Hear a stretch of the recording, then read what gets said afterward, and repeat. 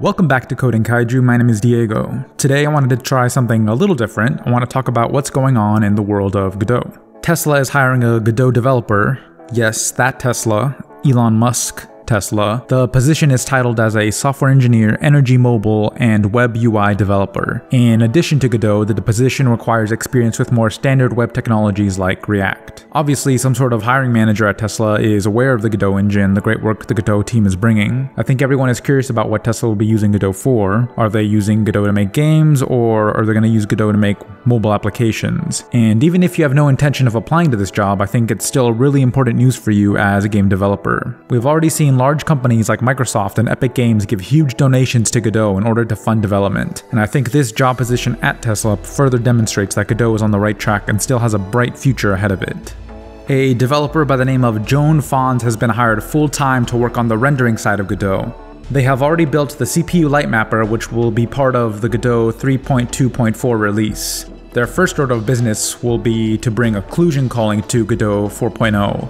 Occlusion calling has been a highly requested feature for years as it brings huge 3D performance benefits.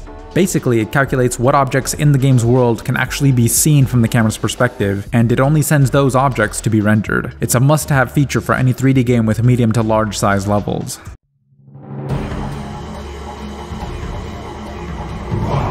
The Godot developers released a new interview, this time with the developers of the game Primal. It's a 2D action platformer that is available right now on Steam. The devs talk about their experience using Godot to make a commercial game. I will link that interview down in the description as well as the Steam store page. There's a very interesting new proposal on Godot's GitHub, posted by none other than Redus himself, the lead developer of Godot. He describes the system to create a large amount of simple entities that behave as a group.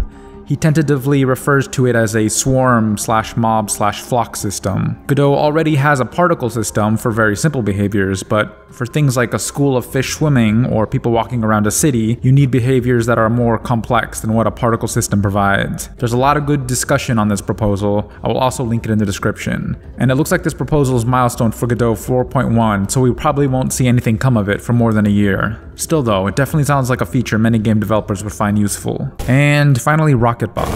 Rocketbots is a game developed in the Godot engine. It's made by a developer by the name of Icebug. It's a fast-paced wave shooter. Your objective is to fight waves of robots using your trusty rocket launcher. Link is in the description.